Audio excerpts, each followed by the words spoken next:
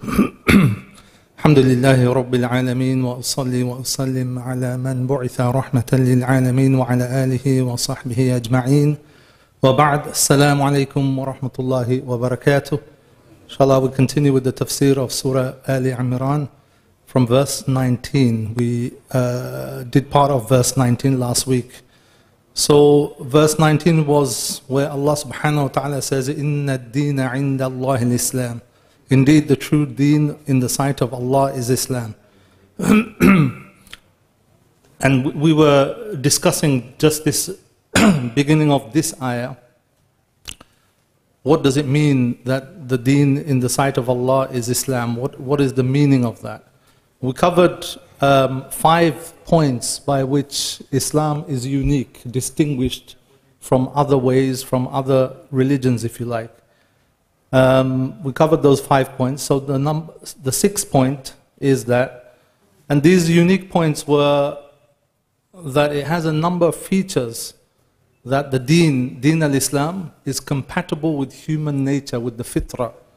And it develops the human nature, it develops the fitrah. And the fitrah is ready to accept this deen. And it develops the human being with its guidance. So point number 6 was that this deen has an impact on the followers and its guidance. That the deen has an impact on the followers and its guidance is able to be implemented. So its guidance and the prescribed tarbiyah or practice of self-development of the nafs should produce people that are able to put a barrier between evil thoughts and desires and their own nafs.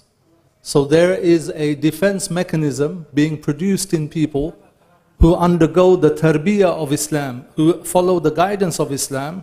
One of the things that it produces is people who are able to control their nafs, people who are able to put a barrier, a defense mechanism between evil thoughts or evil influences or evil whispers of the shaitan and between their own nafs. This is a sign of a true deen. Ultimately, what is the point of a religion or a deen or a set of laws or guidance if it cannot develop the human being to have control of his or herself?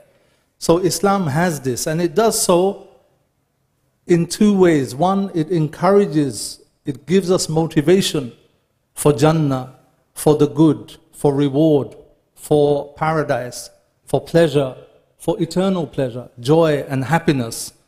And secondly, it motivates us to stay away from, or it threatens us with the threat of pain, punishment, sadness, anxiety, regret, eternal punishment. These are the 2 ways in which Islamic guidance motivates the individual. These are the 2 ways that Islamic guidance moves the individual, tarhib and targhib, towards implementing the guidance of Islam, of the Qur'an, in order for the person to have self-control. Number 7 is that Islam is merciful and easy to practice. This is another distinguishing feature of Islam, of the way of this deen, that it is easy to practice and it's merciful. It's easy on the believers to practice Islam. Islam focuses on those things that are best for your own benefit, for your own development. Having halal and pure food is something for your own benefit, something that is easy to do. It's not difficult to make food halal. It is not difficult to pray regularly. It only takes a few minutes to pray. It is not difficult to fast. In the beginning, yes, maybe, but once you get used to it, it's easy to fast.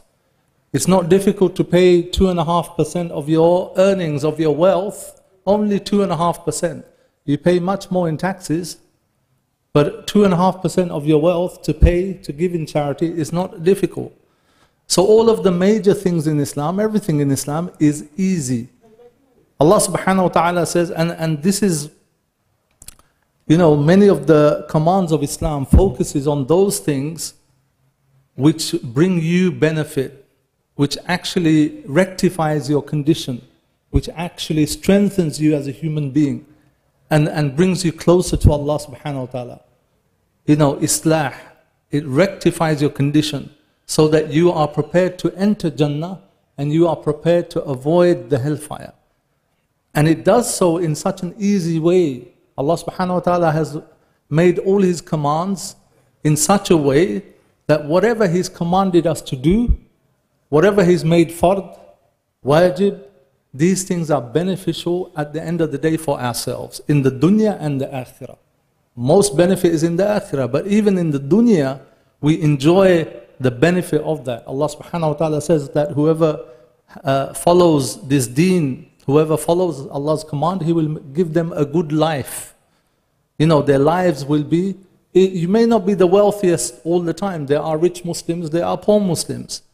But they'll be content, they'll be happy, they'll have stability, they'll have meaning in life. One of the crises of the West is the loss of meaning. There's no meaning in life, there's no purpose.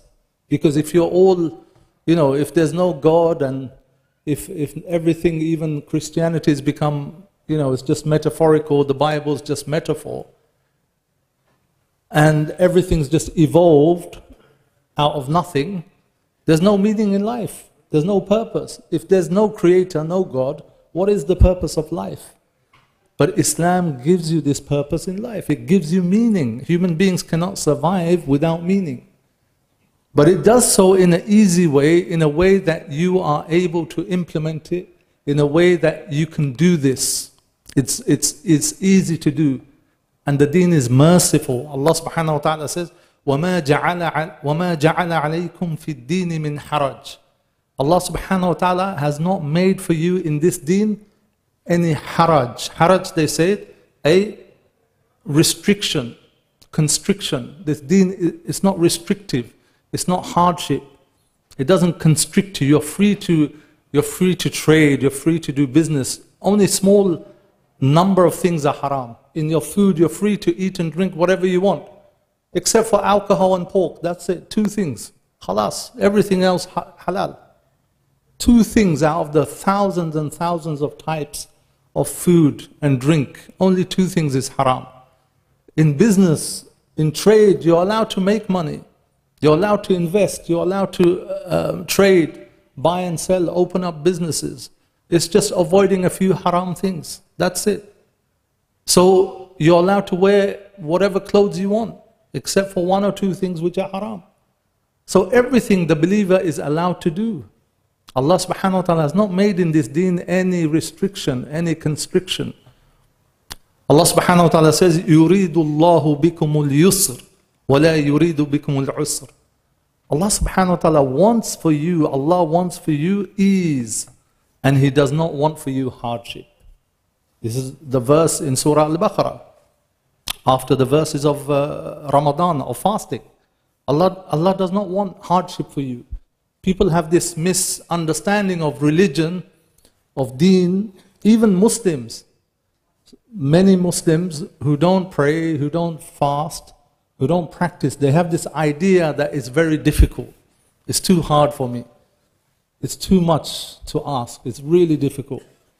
But it's not. Allah subhanahu wa ta'ala says it's easy. He wants ease for you, not difficulty. Allah subhanahu wa ta'ala also says in the Qur'an, يُرِيدُ اللَّهُ أَن يُخَفِّفَ عَنْكُمْ وَخُلِقَ الْإِنسَانُ ضَعِيفًا. Allah subhanahu wa ta'ala wants to lighten it for you. يُخَفِّفَ عَنْكُمْ. He wants to lighten the burden from you. And insan, human beings have been created ضعيفة, weak. Allah knows we are weak.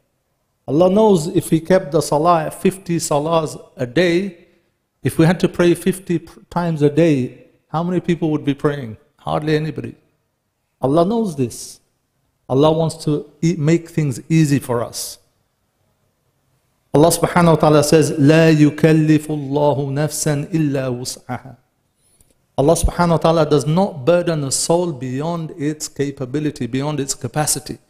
And this is not just in the permanent, human beings have a permanent incapability, incapacity to do certain things. We have limited strength, we have a limited ability, we have a limited ability to control ourselves. If Allah subhanahu wa ta'ala, for example, asked us to pray 100 times a day, it would have been impossible for us, just physically. If he told us to fast 60 days without breaking for even iftar, no food at daytime and nighttime, even for 2 weeks, would have been impossible. So human beings have a limited capacity, limited ability. And Allah does not burden you beyond that capacity. There are no rules in Islam which anyone can turn around and say, this is beyond my capacity as a human being. There's no such rules. And even when your capacity, ability is temporarily taken away, or for some reason is temporarily your capacity goes down, your ability goes down, is diminished. For example, when you're ill, you're relieved, there's concession in ibadah. When you're ill, or if making wudu with water makes you more ill or exacerbates your illness, then you can do tayammum. If you're traveling, instead of praying 4 rak'ah, dhuhr, you can pray 2 rak'ah. Everything's lightened for you. In so many situations, things are lightened for you in the Sharia. So this deen is, Allah subhanahu wa ta'ala wants to make it easy for you. It's ease and mercy. Allah subhanahu wa ta'ala says, فَاتَّقُوا اللَّهَ مَسْتَطَعْتُمْ. Even here in this verse, Allah subhanahu wa ta'ala says that fear Allah, have taqwa of Allah as much as you are able to do. مَسْتَطَعْتُمْ. As much as you are able to do. Fear Allah, because we can never fear Allah the way He should be feared, the way He should be respected and honored, and the way He should be obeyed. We can never do that in the perfect sense. So Allah subhanahu wa ta'ala says, do as much as is possible for you. Fear Allah, have taqwa of Allah subhanahu wa ta'ala as much as is possible for you in your capacity. And the Prophet sallallahu alaihi wasallam said, Inna ad-deena yusrun. Indeed, this deen is easy. Yusrun is easy. This deen is easy. وَلَن يُشَادَّ الدِّينَ أَحَدٌ إِلَّا غَلَبَهُ. And whoever overburdens himself in his religion will not be able to continue in that way. It will flatten him. It will defeat him. If somebody becomes extreme in the deen, and he wants to do everything, overburden himself, things that the deen doesn't ask him or her to do, he will not be able to continue doing it. He will be defeated. He will be overcome. Then the Prophet ﷺ said, فَسَدِّدُوا وَقَارِبُوا وَأَبْشِرُوا. So he said, so you should not go to any extremes, stay in the middle, take a middle course, and try to be near to perfection, and receive the good tidings that you will be rewarded. وَاسْتَعِينُوا بِالْغَدْوَةِ وَالرَّوْحَةِ وَشَيْءٍ مِّنَ الدُّلْجَةِ. And gain strength by worshipping in the mornings, the afternoons, and during the last hours of the nights. So the Prophet ﷺ is saying religion is easy. He's encouraging you, don't go to extremes in the religion. Don't try and do everything. Take a middle course. Do things that you are able to do. The Prophet ﷺ said the most beloved deeds in the sight of Allah subhanahu wa ta'ala is not the largest deeds, is not the greatest deeds, it's not the quantity, it's the regular deed, the consistency, the deed that you do regularly, even though it's small, even though it's something very small, that is the most beloved in the sight of Allah subhanahu wa ta'ala. Number 8, Islam, these are the distinguishing features of Islam as a deen. Islam, number 8 is Islam doesn't separate between its laws and, if you can call it, government or political authority. There's no separation in the deen between its laws and political authority, if you like, or government. What does this mean? It means that Islam has given us guidance, not only for the masjid, not only for our salah and our fasting and our charity and inheritance and family and personal law, etc. But it's given us guidance that are related to society, how to run society, how to govern communities, how to run publicly, how to run the society and community at a political level as well. Because it doesn't make any sense to have a set of laws, a set of guidance that is not backed up, that is not protected, right, by the ruling authority. If you have a set of laws that can't be implemented in the courts, right? You have lots of laws to do with business, transactions, contracts, right? To do with inheritance, to do with rights of marriage, etc., etc., to do with disputes, to do with punishment, criminal law, public law. So many different legal rulings are contained in Sharia.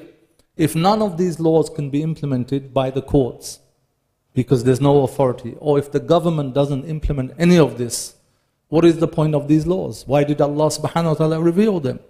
And what will happen to that community? What will happen is these laws will become, non-relevant, just as they are in many Muslim lands today, because you can't implement it.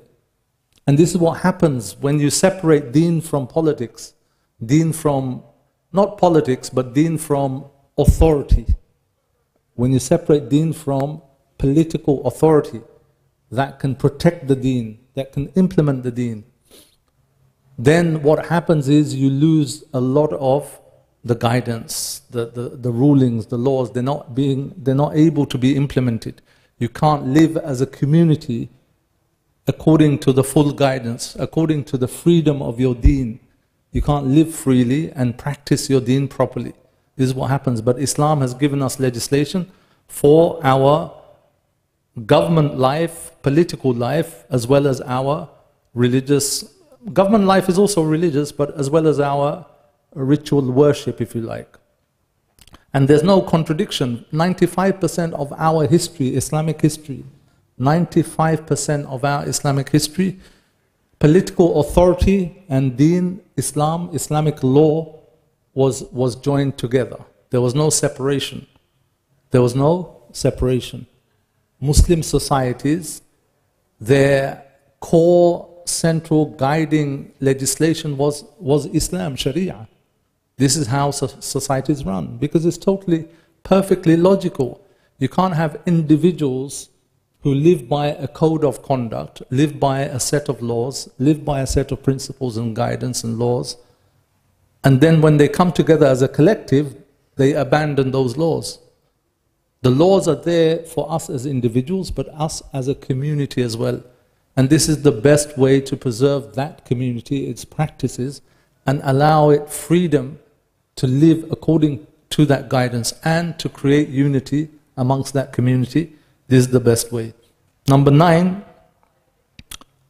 is that the clarity of the core foundations. Of course, number 8, this is related to in a Muslim society. This is related to in a Muslim society, Muslim lands. Number 9, the clarity of the core foundations of the deen. This is something unique to Islam. In the way that, number 1, the foundational pillars, the foundational rules and laws, beliefs and practices has been explained, clarified and preserved. This is very unique in Islam. And this is achieved by repeating them in different passages of the Qur'an, in different ways, in different surahs, but in a very clear way. And by repeating it in the Sunnah through the Prophet ﷺ, in such a way that there is no misinterpretation of Tawheed. In Islam, there's no sect in Islam or group or madhab that says there's more than one God. Is there? In 14 centuries, there's no groups, no sects, no madhabs, no aqidah groups who say that there is more than one God. No, none. Why? Because this fundamental foundation of the deen, of the religion, has been preserved with clear expressions through the ayahs of the Qur'an and repeated again and again throughout the Qur'an. So this remains absolutely clear. It doesn't become corrupted. There's no misinterpretation. There's no changing of the text. It's preserved because Allah subhanahu wa ta'ala has promised to preserve the text of the Qur'an and this deen.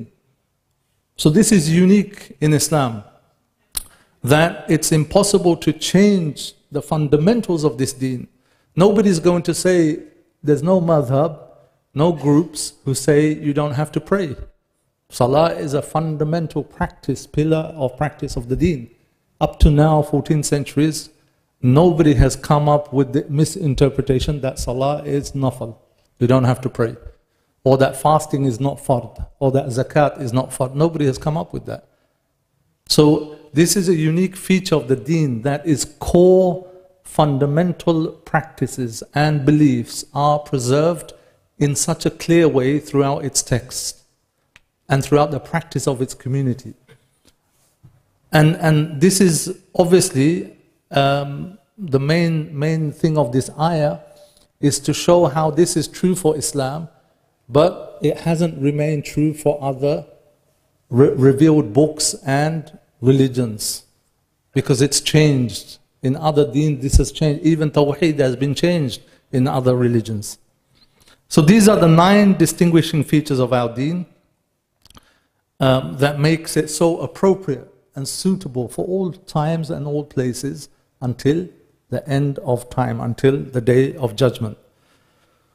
So then Allah subhanahu wa ta'ala continues in this verse, وَمَا اخْتَلَفَ الَّذِينَ أُوتُوا الْكِتَابَ إِلَّا مِن بَعْدِ مَا جَاءَهُمُ الْعِلْمُ إِلَّا مِن بَعْدِ مَا جَاءَهُمُ الْعِلْمُ بَغْيًا بَيْنَهُمْ. Those who were given the scripture did not dispute amongst themselves except out of mutual envy until knowledge came to them. وَمَنْ يَكْفُرْ بِآيَاتِ اللَّهِ فَإِنَّ اللَّهَ سَرِيعُ الْحِسَابِ. Whoever denies Allah's signs, then surely Allah is swift in reckoning. So now Allah subhanahu wa ta'ala comes, the point about this ayah, Allah subhanahu wa ta'ala is talking about, is to explain and point out 2 main things. One is the cause of the negative attitude of the people of the book, Ahlul Kitab. As you know, the people of the book in the Qur'an are referred to as those communities that received the revelation, the Jews and the Christians. So the first point is, what is the cause of this negative? Why did many of them reject the Prophet ﷺ, Prophet Muhammad? Why did they not believe in him? Why did they not believe in the Qur'an? One of the negative attitude, what was behind this attitude of rejection? What was behind the cause? This is what this ayah explains. And number 2, it explains their misunderstandings and misinterpretations of their own books. So one is their attitude towards Islam, what's behind that, them rejecting it. And number 2, what is behind them differing and disputing and changing their books and changing their beliefs and practices amongst themselves. And the style of the ayah presumes a question, or presumes that the thing it is describing, about their differences, why they differed. It presumes that this is already well known amongst the people. Because if you look at the style of the ayah, it says, وَمَا اخْتَلَفَ الَّذِينَ أُوتُوا الْكِتَابَ إِلَّا مِن بَعْدِ مَا جَاءَهُمُ الْعِلْمُ. So it says in the English translation, those who were given the scripture did not dispute except out of mutual envy. So it's almost like this is an answer to a question, or it's a statement about something that's well known amongst the people. It's like explaining, look, the only reason they differed is because of X, Y, and Z. The only reason they differed amongst themselves is because of this. But that style of speech would only come if there's a question or if something is well known amongst the people. It also compares, because just now it's the same ayah number 19. Because just now in the beginning Allah subhanahu wa ta'ala says, Inna ad-deena 'inda Allahi al-Islam. That the only deen that's recognized in the sight of Allah is Islam. And then it comes and says, the people of the book, they differed. They became disunited. They differed about the book, they differed amongst themselves about the main fundamental usul ad-din, the fundamental foundations, the pillars of belief and practice. They differed on that. So it juxtaposes, it kind of puts Islam here and the other religions. One, you're talking about Islam, which has just been revealed anew with a new prophet and a new book. There's no differences. It's united. It's one. It's authentic. It's true. It's here, right here in front of you. The messenger is living amongst you. This is talking in Medina. Whereas you have the followers of the previous revelations, now many centuries have passed since the original time of those revelations, but they have become fragmented. The texts have become changed, etc. So this is also a comparison you can see in this ayah. And also by pointing this out, inna ad-deena 'inda Allahi al-Islam, in the face of knowing that there are previous revelations, or the communities of those who received those previous revelations, they are in Medina. It's hinting to the fact that no other religion exists at that time when the Prophet ﷺ was alive that is suitable for all people until the end of time except Islam. No other way is suitable. The reason why is because of the changes and the misinterpretations. Those books have been changed, those books have been misinterpreted, or changes have been made to those books, and therefore they can no longer be relied upon. This is so logical and easy to understand that if your access to the truth has been changed or blocked, or in such a way that it is no longer representing the original message or the original truth of that message, then you have to go to a source where you can find that truth, where you can once again have access to authentic revelation, and that is the Qur'an. It is not that everything is so different. No, it's the same source. Allah subhanahu wa ta'ala revealed the Torah, the Injil, and Allah revealed the Qur'an. Those two sources have been changed, and therefore you can't rely on those anymore. Secondly, they were only there for a limited time period in history, and also they were there for a limited community. So because of this, you now have to come to a source which hasn't been changed, an unchanged, reliable, authentic source, and that's Muhammad sallallahu alaihi wasallam, that's the Qur'an. This is so common sense, this is so logical to understand. And you know, the fact of the change of text is not me as a Muslim here criticizing Christianity or Judaism. No, we you know, in Islam, in the Qur'an, it simply invites people. It doesn't force them. It doesn't say they're not allowed to follow their own beliefs, etc. And we don't do that either. It's not out of any disrespect. This is affirmed by biblical scholars that the Bible has been changed. This is not something the Muslims charge the Christians with. This is something that experts, academics from their own faith, from their own tradition, as well as in Western academia, this is something very well established and accepted. You know, you have someone like Bart Ehrman, who says there are hundreds of thousands of Bible manuscripts, hundreds and thousands of Bible manuscripts. And there are more differences between those manuscripts in terms of changes than there are manuscripts. So say there are 50,000 manuscripts. There are more differences if you put all the manuscripts together and count where they differ from one to another, right? They don't match up. He said there are more differences than there are manuscripts. This is very well established. Nobody denies this. None of the biblical scholars who study it, whether they're Christians or non-Christians, no one denies this. Even the Christians, if you speak to them, they'll say they still have the truth. It doesn't matter if the text has been changed. The spirit of the truth is there, etc. You know, the teachings are still there. So they have their explanation for it. But the fact is, what this entails, according to the Qur'an, is that you can no longer rely upon that. Yeah? So here, the ayah points out why the Qur'an is pointing out these things, that they disagreed amongst themselves, they changed the text, etc. And therefore it's also a warning for believers, the importance of not misinterpreting the Qur'an, the importance of staying united, the importance of not arguing about the meanings of the Qur'an, the importance of having the right training, the right qualifications to interpret the Qur'an. This is very important, and we must be very careful. Like Abu Bakr radiallahu anh, he said that which heaven, which sky will protect me, and which earth will hold me if I say something about the book of Allah without knowledge. This is Abu Bakr radiallahu anh, the closest companion of the Prophet ﷺ and the highest ranking human being after the Prophet Muhammad sallallahu alaihi wasallam. So the warning is there that we need to take this seriously. We should be very careful about interpreting the Qur'an. We shouldn't differ, we shouldn't interpret the Qur'an in a way that goes against the norm, the deen, the Arabic language, the ulum of the Qur'an, the tafsir of the Qur'an which is accepted.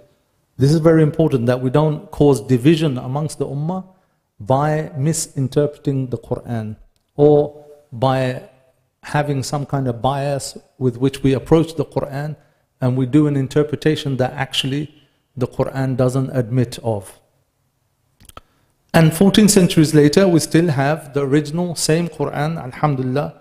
The Sunnah is preserved. It's not just the Qur'an, because one of the criticisms of interpretation is, how do you know what the text means? And this is a crisis, postmodernism. There is no real truth to any text, because there is no author. It's like the phrase is the death of the author and the birth of the reader.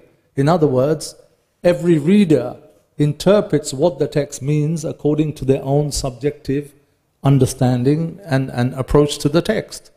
So, to some extent that can be true with general texts, because you can read a text in many ways. How do you know what the author really meant? Yeah, there is a range where there is a flexibility of that. But the Qur'an, why this doesn't work with the Qur'an? One, because it's clear Arabic language. Yeah, Allah subhanahu wa ta'ala says that, it's bayyina, it's mubin, yeah, it's Arabic, it's the highest form of Arabic. So there is a clarity, there is an eloquence, there is a clarity of communication in the language itself. Secondly, the Qur'an explains itself. One part of the Qur'an explains another part of the Qur'an. So Allah subhanahu wa ta'ala himself explained what one part means in another part of the Qur'an. Thirdly, Allah subhanahu wa ta'ala didn't just send a book in a package and said, there you go, lots of copies, and go and implement it. No, He sent the messenger, Prophet Muhammad sallallahu alaihi wasallam, with the Qur'an to explain, to explain to people what has been revealed. So nobody can say that in the Qur'an this means this. Salah means, for example, salah means just dua. This is one of the meaning in Arabic language. Salah means dua. I don't have to pray, just make dua. No, the Prophet ﷺ explained to you what salah means in his life, through the hadith, through his practice. So you have the text, but you have the interpretation of the text in the life of the Prophet ﷺ. In that way, the Qur'an is preserved from misinterpretation.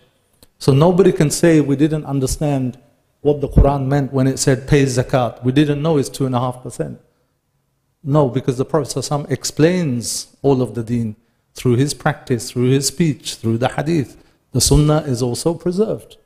So Allah subhanahu wa ta'ala has promised to preserve this deen, and there's many, many other ways it's preserved, but those are just some of the ways that these things are preserved.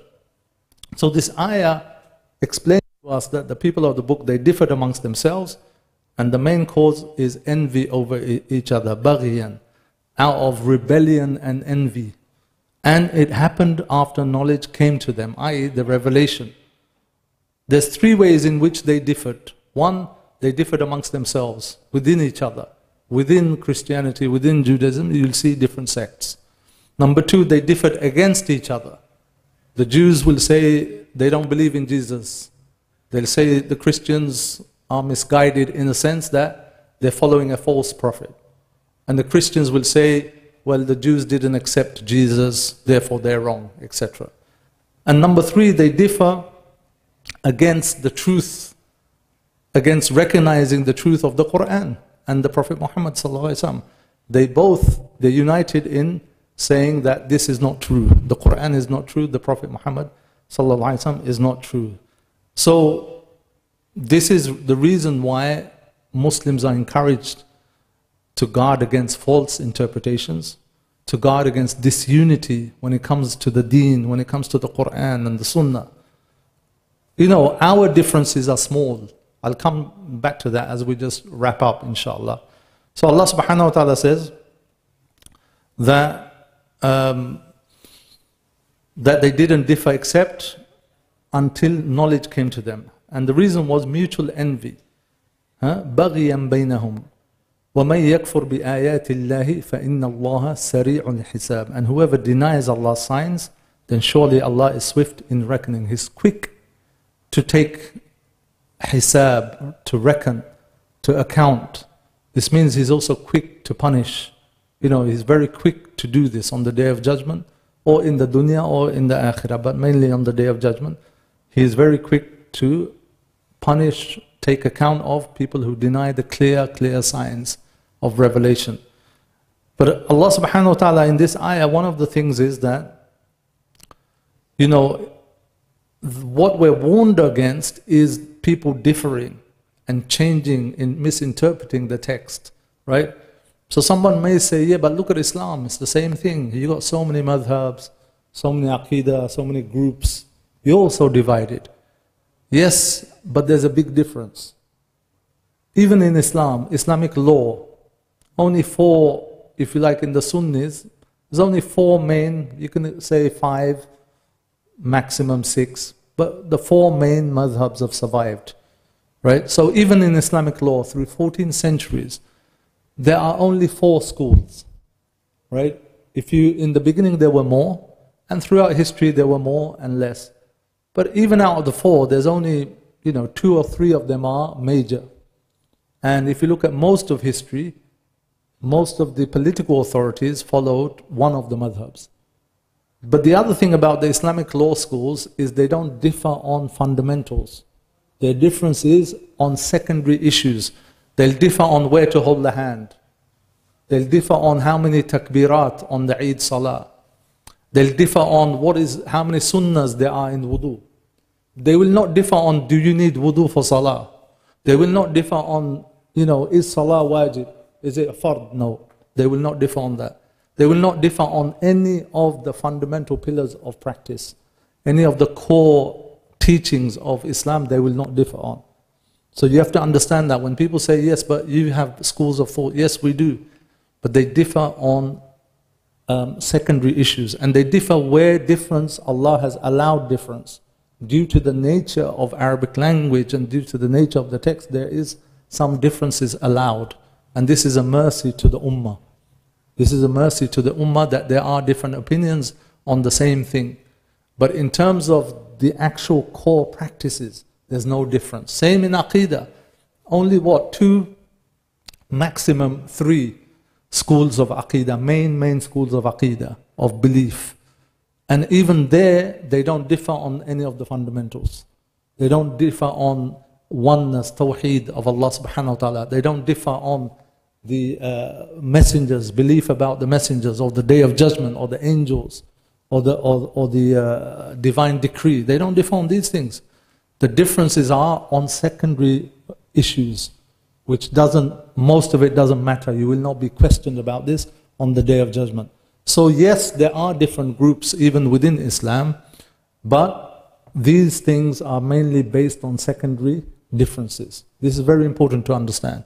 But the important thing is for us to take lesson is not to divide amongst ourselves, not to argue with the Qur'an, argue on the Qur'an with other people, and not to misinterpret or try to interpret the Qur'an without qualification, without the prerequisite training, etc. And to focus on the unity of the ummah. This is very important. So we'll stop here, inshallah, for today, and we'll continue next week from verse number 20, inshallah. Jazakumullah khairan. Assalamu alaikum wa rahmatullahi wa barakatuh. Or if there's any quick questions, we can take, inshallah, if there's any questions.